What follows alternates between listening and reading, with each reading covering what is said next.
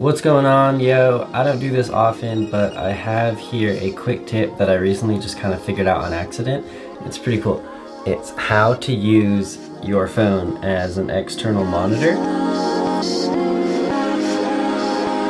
A common complaint among kind of the A6300, 6500 series is that the screen doesn't flip out so you can't see yourself, which is pretty annoying. But I recently kind of accidentally stumbled upon a solution to this, which is using your phone as an external monitor, which works surprisingly well. The lag is pretty minimal. You can use all the controls like shutter speed, f-stop. You can stop and start recording. You can have a thirds grid. You can even zoom in and out, which is so chill. One thing you can't do is you can't watch the playback, and then you also can't see what's on the back of your camera screen, like the audio levels and things like that, for example. But nonetheless, it's a cool tip, but it works with all different shooting modes. So it works, right now I'm shooting at 24 frames a second in 4K, and it's working really well. I've used it in 120 frames per second, and it also works fine. So it's sick.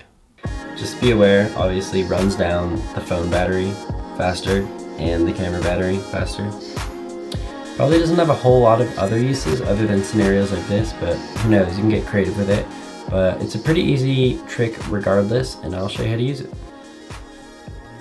Okay, so you're gonna go into your menu and then you're gonna scroll over to the application list. You're gonna select that, and then you're gonna go to the Smart Remote Control app, which you can download from the App Store. And then once you click that, it will open up this screen with a QR code.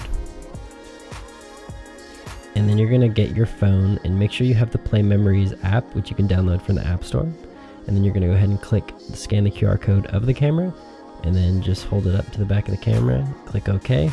And then it's gonna prompt you to install some firmware, and so you're gonna go ahead and do that. Enter your passcode, install.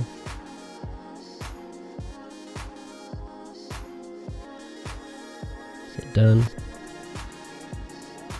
And then open it in the app. And then now you have to go back to your settings and into your Wi-Fi and switch over to the Wi-Fi hotspot from the camera.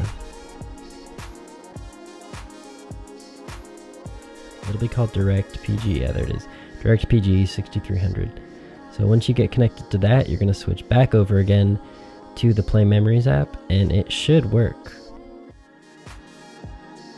Hype. There we go. It's working. So once you've got that set up, you're just going to go, for the next time, you just have to make sure to connect to the Wi-Fi hotspot, so you don't have to install the firmware each time.